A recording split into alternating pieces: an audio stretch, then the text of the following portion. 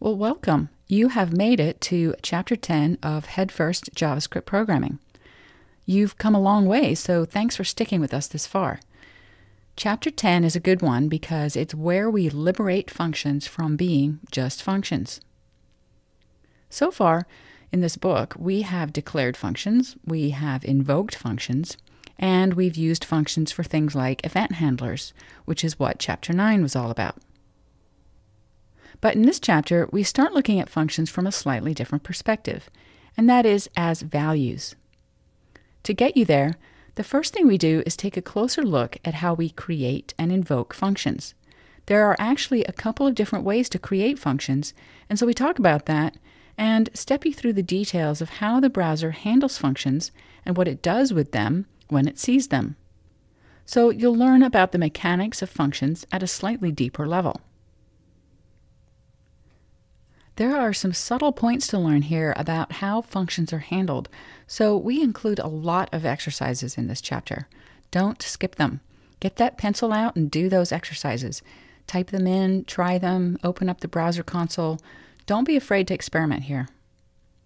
Okay, once we've gone through the details of how the browser handles creating functions, this is where we start really talking about functions as values.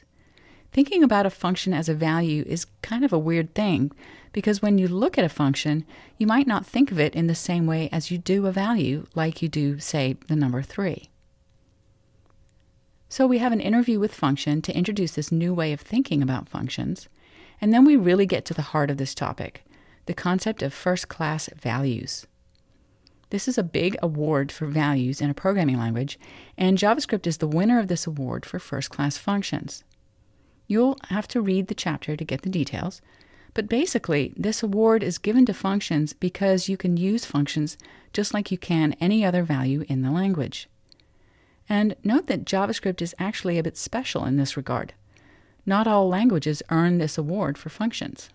First-class functions are an abstract concept to wrap your head around.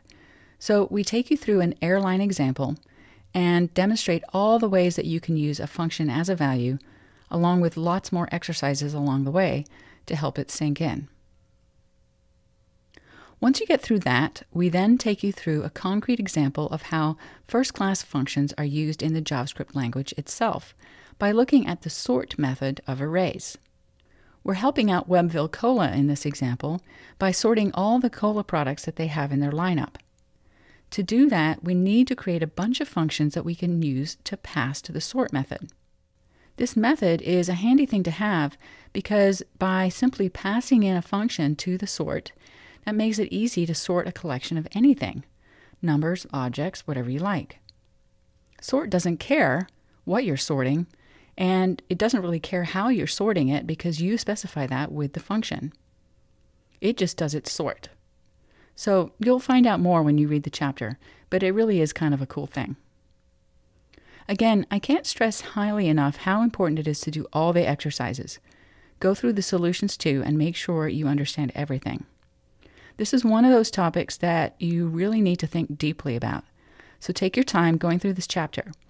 It's not a particularly long chapter, but it's covering a big concept in JavaScript. And when you're done, you'll be thinking about functions in a whole new way.